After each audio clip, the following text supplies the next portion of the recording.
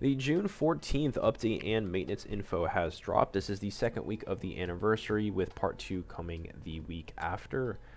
The first event is Blessings of the Goddess. Looks like we have an additional buff to the current demon drops. This is going to be that little statue that you see in between King and Deanne in the tavern. Looks like the newest buff is a +2 to Malek's clear reward. Now we are getting Demonic Beast Malek in addition to Kimara. He does come with his own exchange shop, so make sure that you farm both of those every day. His exchange material is available in the coin shop, but as usual, this is not a worthy exchange. Similar to Kimara, he does have a 5 clear daily limit. All 4 heroes will participate in battle, and you cannot invite anybody. The Fort Solgar's Grand Reward Dungeon is changing. They're giving us an XP pot, an SSR chest, 2 chests, sorry, Super Awakening coin, and then one of each 5-star Awakening book.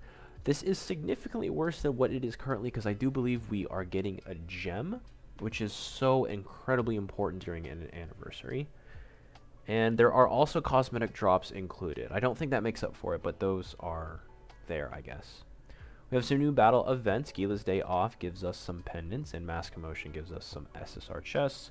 And then there is a village donation event happening in 2 days, not after the patch. And these donation events have never been more important, considering how many pendants it actually takes to 100 a unit. That is it for the patch notes, but one last thing, there is a forum maintenance happening a couple hours before the actual maintenance, so you will see the forum go down for approximately 1 hour. But that does wrap up everything for the June 14th update.